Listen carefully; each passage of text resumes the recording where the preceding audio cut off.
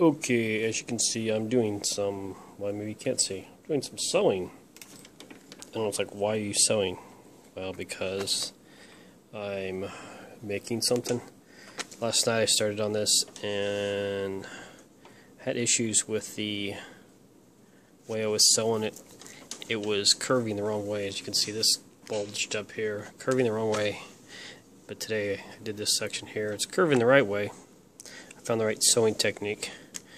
This isn't, perfect, but in the way of the wasteland, use whatever you can. So this will be my bad cop. Once I get it curved and everything, will be my bad cop mask for one of my Mad Max outfits I'm building. Got a piece of chain, I'll figure out something to do with that. My S&M buddy, he will put some studs in it for me. So, yeah, that's what I'm doing here. The technique I'm using, if I can explain it, is, so I want it to curve on this side, so the stitches from point to point, which is too tiny, you can see point to point on this I'm making smaller, and then when I go across the back I'm making them bigger by angling the needle through the material. So this, the outer material, when it folds, goes into the seam I'm doing, or the other side, whatever you call that. I don't know, seam, I don't know, sewing. Anyways, when it goes through it, the other side, it goes through an angle, so it doesn't go straight through the material, each piece. It goes through one at one point, and it goes through the other at another point. And then when I tighten it, it causes it to curve. So I practiced that on this right here. It looks kind of hokey. I can undo it once, because you see I sewed it farther down here. Now I'm sewing it closer to the edge. So I can just go back and do it, and then cut all these threads out with my X-Acto knife. Anyways, that's what I'm doing. There's the inspiration there. The Blu-ray Mad Max Fury Road. I was going to do a review on that, but really the only thing that's good about it, or other than the movie, is the special features. There's a bunch of Mad Max geek stuff on there, especially when they're talking to Guy Norris, and it refers to the car by its proper name, Black on Black. Everybody calls it the Interceptor, but the Interceptor is the first yellow, blue, and red car Max drives. Even though it says Interceptor sort of on the back of the black car, it is actually known as Black on Black. So there's a bit of super geekdom for you. And Guy Norris, who did a pivotal stunt in the second movie, does the scene that completely pissed everyone off in the beginning when he destroys the car, and then let's call it the last V8, and then he also does the final scene, the second part of the final scene in the movie, which is just awesome. He drives the Doofmobile in the last part, even though ironically, technically, he's also an actor in it. When the final battle scene happens to go on Immortan Joe's Giga Horse, he's the older graybeard blacktop you will see attacking and fighting Charlize Theron. I don't know how to say her name. Charlize Theron, yeah, whatever. Yeah, Imperator Furiosa. Probably got that wrong too.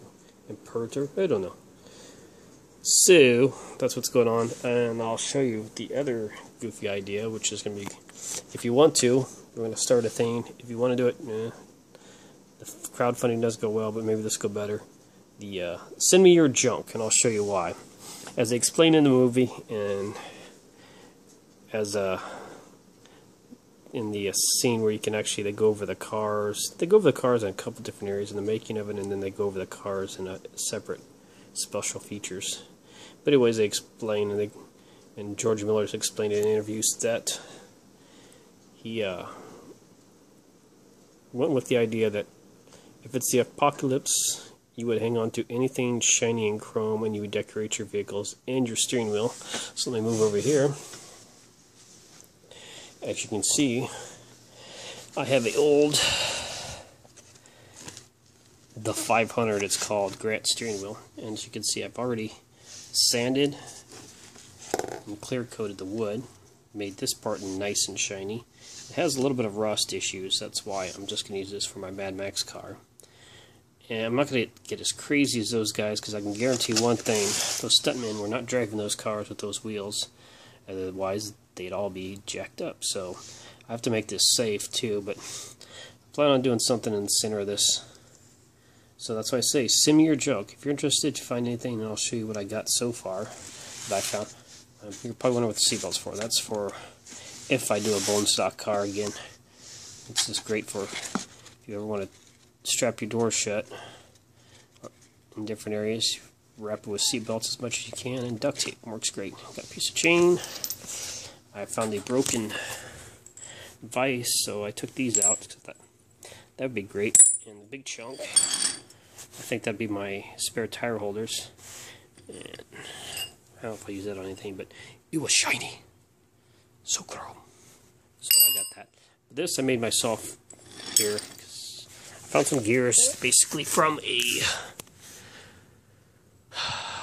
garage door opener I found. And then I found a nice shiny, that's why I kept it. Center section out of a small U-joint. I have no idea what I'll do with this, where I'll put it. But I just thought it looked cool. So there you go. Collecting bits to put all over the car and decorate stuff with. Might make a screaming skull, as it's called, for the Fury Road. That's what the symbol is called, the screaming skull. I learned that from the movie. But anyways, so that is what I am doing. Like I said, send me your junk. I'll go over the dash idea in a later video, or I guess I could put my shoes on. Nice boring video of me watching me put my shoes on. He's trying to be cute. Old man shoes, as you can see. I'm not quite giving up and putting on flip-flops or Crocs, but I'm pretty dang close, ain't I? So I'll have to grab the keys too, since I always lock myself out. Give you a nice tour of the house. There's the kitchen. That was the kitchen. Now we'll go out in the garage. Junk everywhere. Found some tools, so I just threw them on the ground to go through them. Of course, for the Pontiac, which we're going out to see. Toolbox, I might do something with that. It's too beat up to use, so I don't know.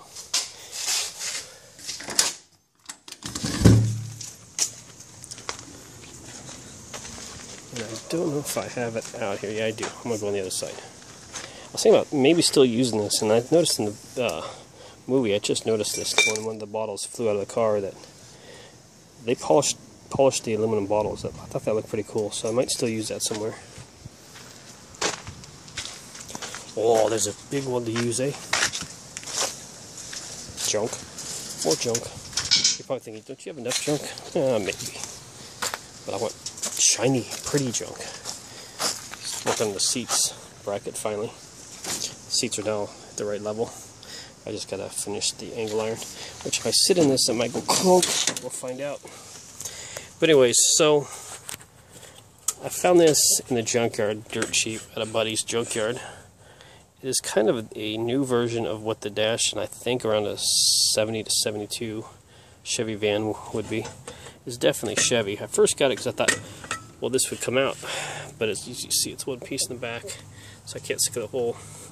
I can't mount in front of it because it takes up too much space. I don't want to cut up the original dash, because even though you might think I'm destroying this car, all I'm really doing is adding stuff to it and not really doing much. Yeah, I took the firewall out, but this car is a sub-clip framed car. It will never have the original motor, which doesn't exist, finding one. So I'm going to do the best I can. It's become a retro street rod when I'm done with the Mad Max thing. If you haven't seen the other video, there's a dash bar still in there. But this isn't not held in very well. So I'm just going to take it out, and I'll rework some metal to make the mounting areas, so I could just leave it there. But then the thing is what to replace the dash with. So I want to kind of find, and if you got any ideas, the only thing I could think of was an old refrigerator, but that doesn't look very good. I don't want to really do another car dash, a different style dash, unless it was really interesting, because replacing a dash with a dash doesn't feel very apocalyptic. So I might, if I find, like if you look through the previous videos, the pit of cars, I might go down there to the pit of cars, find the right rusted fender, or what I really like to get, if I this Buick is literally buried to about all you can see is a tail fin. If I could get like the Buick, imagine the Buick porthole part of the fender, and just cut that out and weld it in here, that would be awesome. Because this will mount to anything flat. You know, all I have to do is cut a rectangular hole, and that's ready to go. And the other reason I'm taking the dash out is because I'm slowly collecting all the correct pieces for it.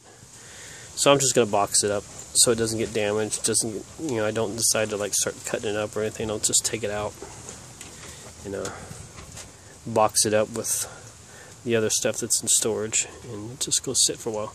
But there you go. Any ideas at all on what I could I know I even thought about, you probably thinking, well, you got that toolbox. I thought about that, but I wouldn't know how to incorporate all the pieces. So there you go. Look at everything. A really poor review of Mad Max Fury Road. I'm a Mad Max fan, so I'm going to tell you the movie's great. Buy it, you know. I'm not going to give you a partial opinion. As a Mad Max fan, I had no problem with the movie, so I'm sure there are people that are. But anyways, there you go. Oh, and this video seems to be very popular, which is good, the Pontiac series, because now that summertime's over with, that's why I haven't been working on anything that's been too hot, even for me in Arizona.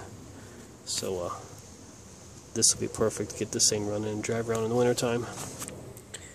So one last look at everything. The seats feel nice and comfy now. So there you go. See ya.